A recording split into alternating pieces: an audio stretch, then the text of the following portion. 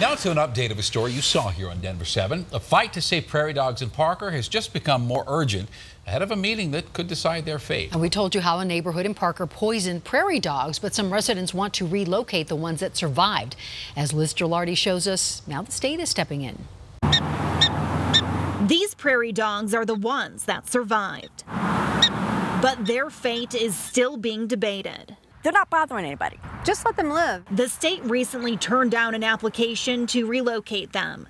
The plea to let them live came after the board in charge of this Parker neighborhood voted to and successfully killed hundreds of prairie dogs living here near houses.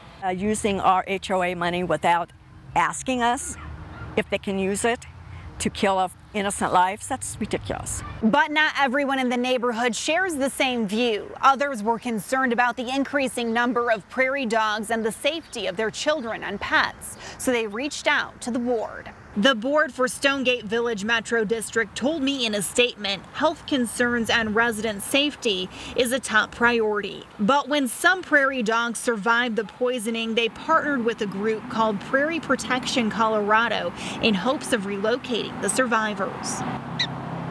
We asked the state why the application was denied. A spokesperson for Colorado Parks and Wildlife explained the proposed relocation site was not a native habitat, and people living nearby expressed concern about relocation efforts. The prairie dog's fate, the survivor's fate, is in the hands of the board members. And their fate has residents at odds.